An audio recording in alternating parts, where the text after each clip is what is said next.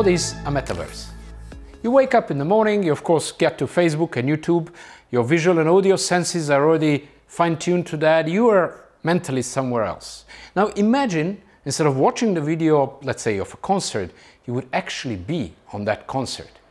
Suddenly you're in the concert arena, you can feel the people, see the people, even touch them, you can feel the music, your heart plays with the rhythm of the music, you feel the smells around even. Maybe you can bring your friends, well, at least their avatars around, you can gather with them, whisper something to their ear. And then suddenly, with the blink of an eye, literally, you just move back to the office because you have a meeting. You're fully dressed for the meeting, your colleagues are sitting around, you can feel them, you can smell the environment, maybe the coffee, you can touch the papers. You start the meeting, after you finish, you decide with all of them to just move for, say, skiing. So what you do, you literally draw the mountain around you, full of snow, shift there, in full skiing dress, you can feel the slope, maybe you can even feel the cold, you can touch your friends and get a full feeling of skiing in that completely imagined world. The fact is, you're not there. You're sitting back in your chair. Your colleagues are as well sitting back in their chairs. Everything is a fiction, but it gives you a full impression of a real life.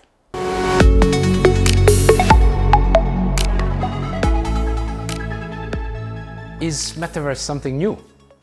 Well, not really. The concept has been there for quite a while. And there were even a couple of implementations of that in 2 dimensions, of course, such as the famous game of Second Life, for instance, where you could build your own island and your buildings and organize concerts and lectures, sit in a cafe with avatars of other people. DiploFoundation made the first embassy, the real embassy of Maldives in Second Life. Today we use Facebook, Instagram, all these social media. You just observe the zombies around you that are walking or sitting, but they're actually not there. They're somewhere on the phone in a completely different space. So it's not new.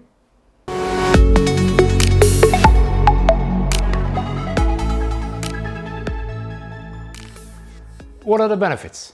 Well, one obvious benefit is you could meet with people without any risk of spreading COVID-19 disease. You don't need a mask or something. You might need a mask which would protect spreading the digital viruses now, but that's a different thing. You could easily travel around the world, maybe meet completely imaginary spaces. You could show your work. Let's say you're a sculptor. You don't have to do a sculpture. You can actually make it in a virtual world and show it. There's a lot of opportunity for innovation, for businesses, for economic growth. It's quite beneficial.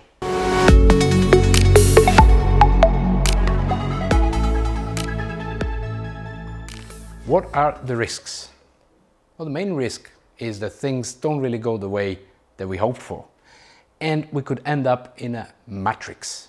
You know the movie? If you haven't watched it, now is your moment. What does that mean?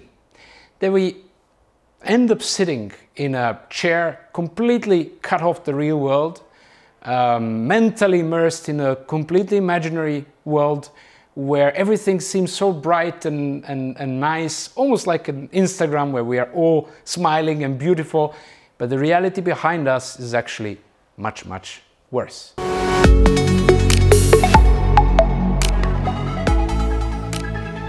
So, should we be the optimists or the pessimists? Well, looking at the internet, which was supposed to be one of the greatest inventions of the society ever, and the way we use it today for spreading conspiracy theories, hate speech, violence, it's not that easy to be an optimist. Of course, it's not about technology. It's about society and how we are going to use that technology. So the main question is, what are we going to get out of this technology and for what price? Do we really need the things that Metaverse will bring, or is it just innovating for the sake of innovations?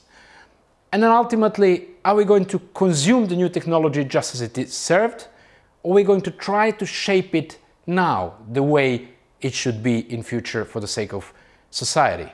So the right question is, which pill would you take now? The red one or the blue one?